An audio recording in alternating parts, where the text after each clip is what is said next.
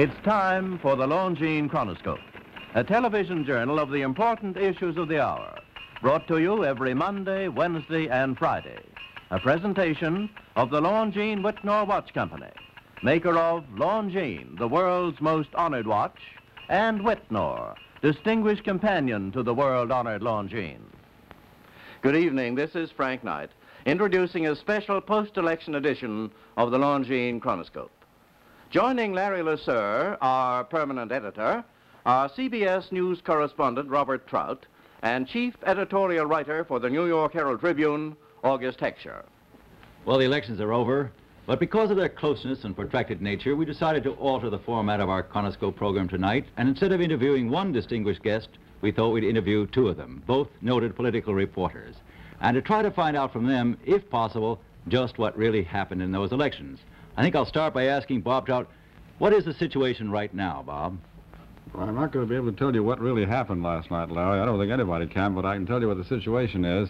The Democrats did, of course, get control of the House of Representatives, and they did it by 29 seats. The present lineup for the next Congress is going to be the Democrats 232, the Republicans 203. But, of course, the fascinating thing about it all is that the Senate is still in doubt, and it may be more than a month before we do know who's going to control the Senate. That's not certain. It hinges now on the two states on both sides of the country, New Jersey and Oregon. In New Jersey, the Republican candidate Clifford Case is very narrowly ahead by about 800 votes, I think. Of course, there'll be an official recount, may take a month. And in Oregon, when I last looked at the tickers, the Democrat had suddenly gone to the lead, Mr. Newberger, leading the incumbent Republican Senator Guy Cordon by about 710 votes. The state's almost in. Republicans have to take both these states. If they take both, there'll be a tie. Republicans 48, Democrats 48, with Independent Senator Morse, and then, of course, Vice President Nixon will break the tie. In other words, they won't have to reorganize the Congress if it's a tie vote? The Senate? If it's a tie vote, the Republicans organize the Senate. The Vice President votes to break it, to break the tie. But if the Democrats win in Oregon tonight or whenever the recount comes, it's all over, and the Democrats have the Senate, too. Well, I'd like to find out from Augie, there seems to be a revolt, there seems to have been a revolt, Mr. Heckscher, against those who were in, but the electorate seemed to take it out on the governors rather than on the senators. How do you account for that? I would suppose the answer to that is, Larry, I really hadn't thought of the question before, that like everything else in these elections, the causes seem to have been rather spotty and local. Where there was a popular senatorial candidate, for example, like Margaret Chase Smith in Maine, she was re-elected, but where the governor was unpopular, he was not re-elected. And I would say that in many places where the governors were not re-elected, you would find that there were local reasons for that happening. Well, nevertheless, how does the possession of these, the majority of the governorships, actually affect the whole situation so far as the presidential elections are concerned in 1956, with the Democrats in the possession of the majority of the gubernatorial commands? Well, I think the effect is really indirect. In the first place, it affects the whole atmosphere of politics today.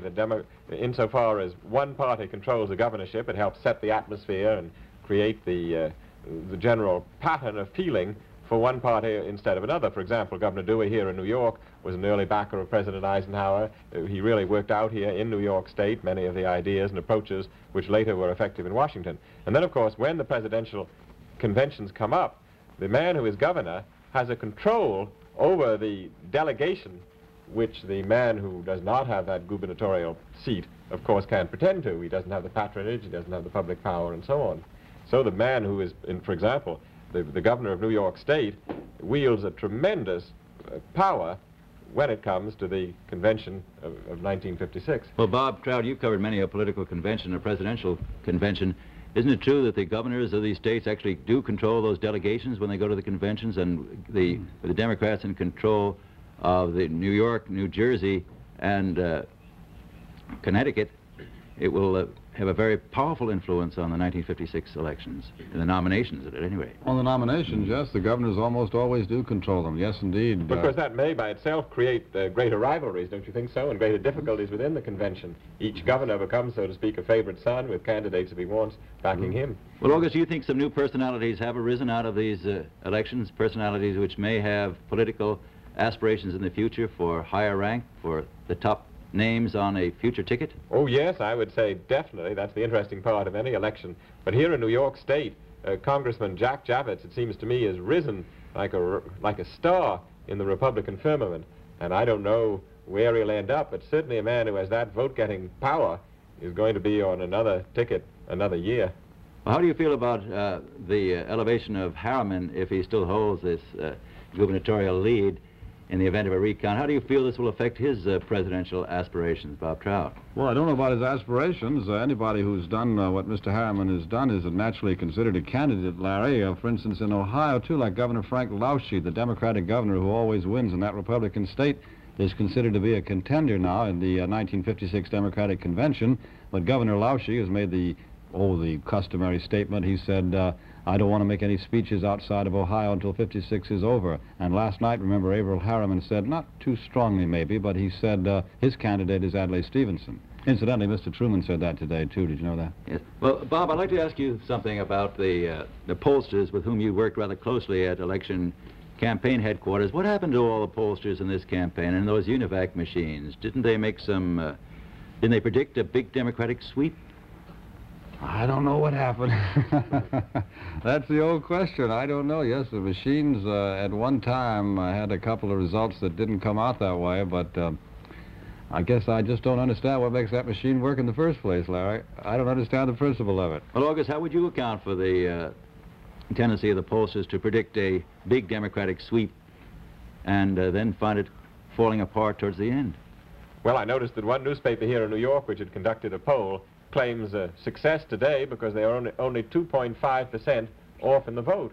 Well, if you're 2.5% off, that can make a tremendous difference, particularly when the results are as close as they have been in many contests. Well, August, in the view of the closeness of the Senate race, do you think that this minimizes the fears that there was of a Cold War between the President and the Congress?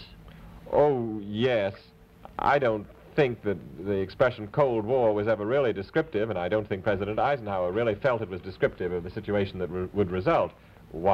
It will be a little more difficult for the President to confer with men other than his own parties. The possibility of investigations in the hands of the Democrats will be used against the Republicans. Well, I'd ask Bob about that. With the Democrats in control of the House, Bob, do you think that the investigations will be the order of the day by the Democrats, and possibly that the Dixon-Yates contracts will be brought up in the future by Democratic investigators? In one short but strong word, yes.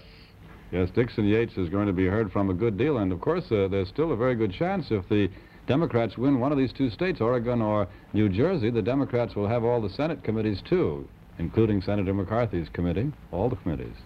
It does seem ironic, doesn't it, that Senator Case, if he should win after being denied support by Senator McCarthy, if he should win, he will ensure that Senator McCarthy remains chairman of the Senate Investigations Committee. Well, what do you actually think happened to the influence of Senator McCarthy in this election, August Heckscher? Well, I would say that on the whole, Senator McCarthy received very little comfort from these elections. He wasn't campaigning actively for the Republicans. The one Republican whom he said he opposed, Clifford Case, has either won or has come so close to winning that it's really a political miracle. And I just don't feel that he can take much comfort or satisfaction from what's happened. And Representative Kirsten lost, too, in Wisconsin. Yes, that's true. And then there were, of course, ones, it's hard to say. As I said, these elections are spotty. What we would say was a right-wing Republican like Mr. Meek in Illinois lost. A right-wing Republican like Mr. Bender in Ohio won. Well, did you see any pattern to these elections, August Heckscher, in a philosophical way? Did the liberal wing of the Republican Party do better than the right wing, would you say? No, I would hesitate to make a broad generalization, because I think in doing so we detract from what is the wonderful aspect of an election that has no pattern, that is full of individual paradoxes and strange occurrences that are hard to explain. Certainly the liberal Republicans here in the East did well. Herter and Saltonstall did well. Lodge, on the other hand, lost. Ives lost, but Case and Javits won. Say in the West, you find the right wing dividing, one losing, one gaining. And look at Oregon. It's a liberal Democrat, Neuberger, who's now just slightly ahead of the conservative Republican Guy Cordon. Yes. Mm-hmm. Well, Bob Trout, would you say that unemployment played a role in this election? And I was thinking particularly of Michigan, but then when I look at Ohio, I find that even Mr. Lausche didn't pull Senator Burke in, although there's widespread unemployment in Ohio. But in Michigan, did you feel unemployment did count there against the incumbent senator? Well, that's part of the fascinating thing about all these elections, isn't it, Larry? You're never really sure just why what happened did happen, but everyone seems to think, maybe just because it's the easiest thing to say, that it was the unemployment in Michigan that knocked out Republican Senator Ferguson. He was a very important Republican, head of the policy committee, but Michigan, Detroit, especially Wayne County, was supposed to be the center of the unemployment situation in that area. And Senator Ferguson really went down, didn't he? To a political unknown, Pat McNamara. Yes, well, still seems confused. Well, thank you very much, Bob Trout and August Heckscher.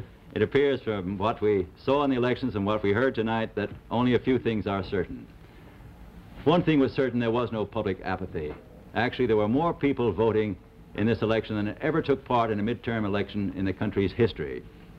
And one thing was proved, too, that the American voter remains completely unpredictable, completely independent, and not even the most complicated machine or the most brilliant political analyst can chart the voters' behavior in advance, not here in this country.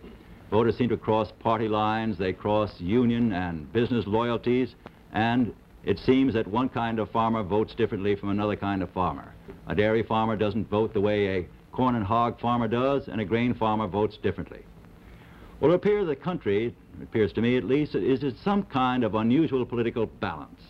Aside from local issues, I think the most important things that occurred in this election was that people were voting in favor of peace, in favor of prosperity, and their own pocketbooks. Well, the cry of recount is still in the air tonight, and nobody can predict the results until all the votes are finally and officially counted. So I'd like to thank August Heckscher and Bob Trout again for being here tonight, and to say good night to all of you. The opinions expressed on the Longines Chronoscope were those of the speakers. The editorial board for this special edition of the Longines Chronoscope was Robert Trout and August Heckscher, with Larry Lasser, our permanent editor. How many of the things you own will be serving you 10 years from today? Probably not your present car, most surely not your present television set. Well, just think of this, that barring accident or abuse, the Longines watch which you buy and give this Christmas will be actually better than new at this time in 1964.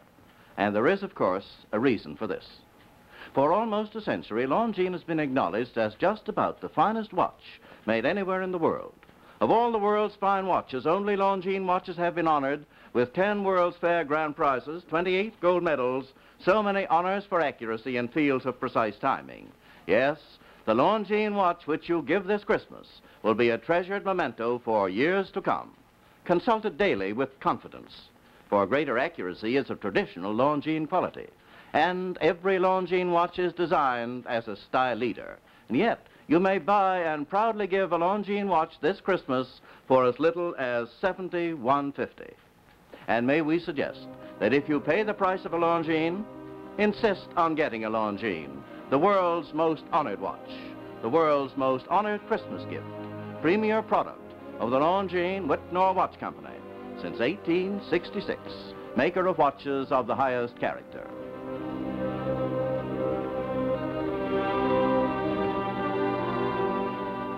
We invite you to join us every Monday, Wednesday, and Friday evening at this same time for the Longines Chronoscope, a television journal of the important issues of the hour, broadcast on behalf of Longines, the world's most honored watch, and Whitnor, distinguished companion to the world-honored Longines. This is Frank Knight, reminding you that Longines and Whitnor watches are sold and serviced from coast to coast by more than 4,000 leading jewelers who proudly display this emblem, Agency for Longines Whitnor Watches.